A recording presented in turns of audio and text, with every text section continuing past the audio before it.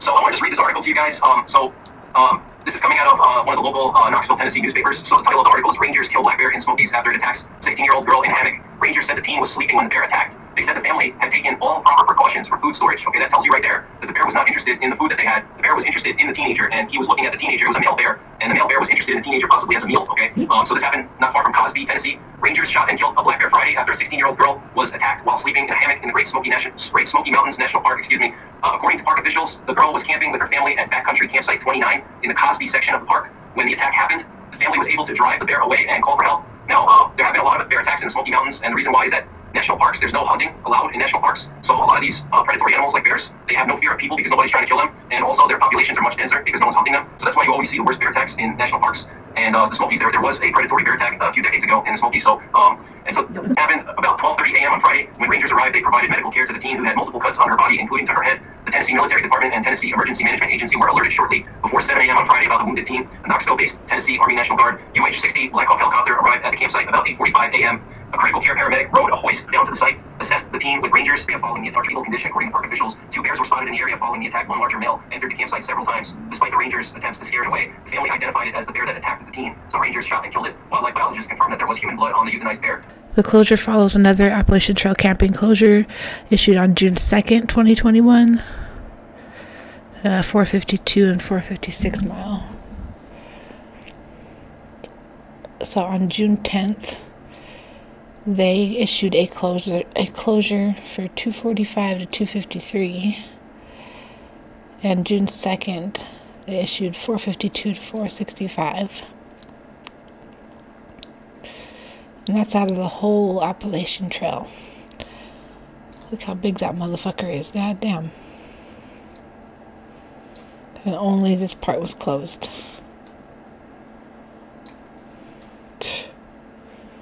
So only this part was closed, and this part was closed out of that whole fucking thing. And this is where that bear attacked on the 17th, and this is where Summer lives.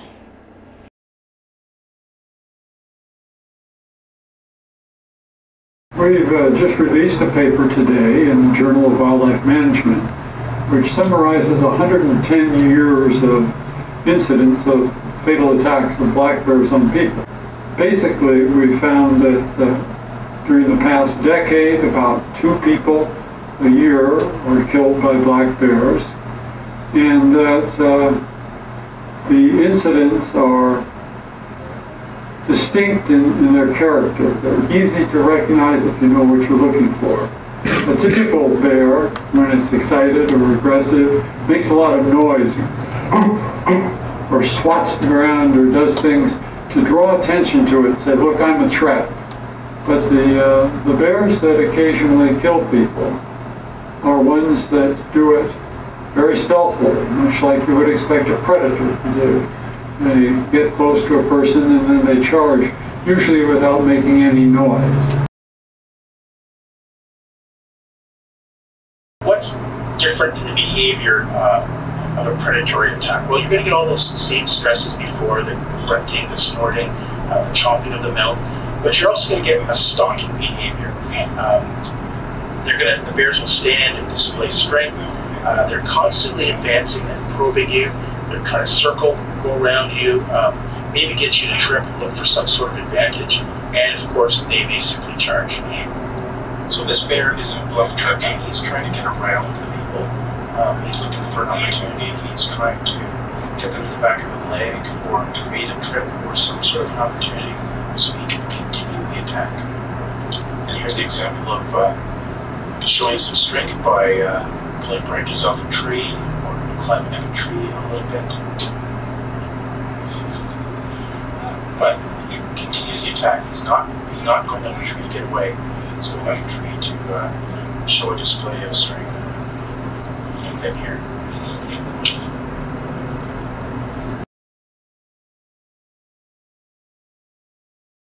Short strides, wide straddle.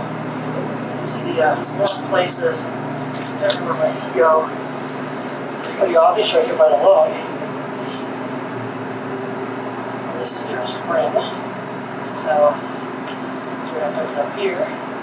The trailhead's on, you can see it up there. pretty obvious. But also here, very warm and a lot of damage to the vegetation here because the bears possibly come in here to wallow. I know they've used it in the past as a wallow. Might also be a drinking water source. It's just, normally they grow upright like the one in the background there. But this one clearly is knocked over. This one here also shows some sign of being knocked over. So come over here and look at the base. So see right here, area of disturbance and flattening. The grass has been mashed down. The same thing underneath here. In between the two of them, look how that grass has been mashed down in that direction, which is the general direction that both of these bushes are leaning. This one and this one. So the bear came up here, straddled this, and walked over it basically. You can see that was me, but right here, this is a sign of the bear. There, so bear came up here, straddled this, walked over it, left scent on it.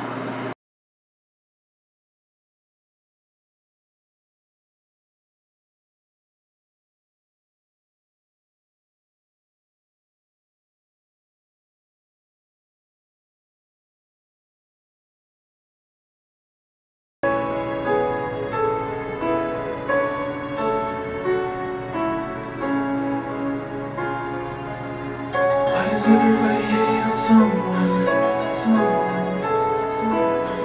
It'll make you feel like